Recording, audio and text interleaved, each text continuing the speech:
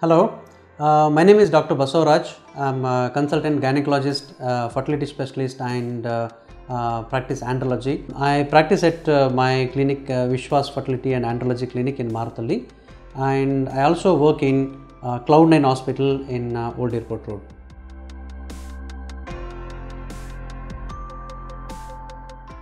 When you look for the most important investigation and the single investigation for male patient is the semen test. Simple semen test will give a lot of information regarding why, what is the problem and why is the problem. What we are looking for in the semen test is basically we look for three parameters. There are so many factors, but main factors what we are looking is whether the sperm count is good or the motility of the movement of the sperms are good, and third thing the morphology or nothing but the shape, is it good.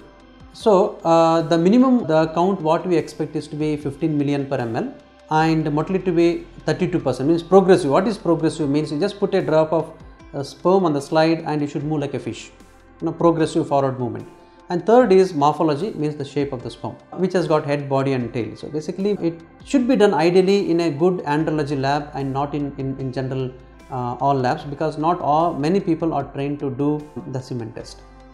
And what with these three important, so if all the three features are normal, then we expect a man, the woman to get pregnant quickly if the woman factors are normal. But if any of the one factor like motility or the count or morphology, any of the parameters become less, the chances of natural conception also will come down. So they can conceive with some assisted treatment or with some sort of treatment, but the natural conception chances will go down significantly with the count, motility and morphology. So in general, if we look at it, all the three parameters need to be looked in combination rather than a single factor like motility, morphology. All three parameters are normal and the chances are better. Any of the parameters goes down significantly down, the probability will come down.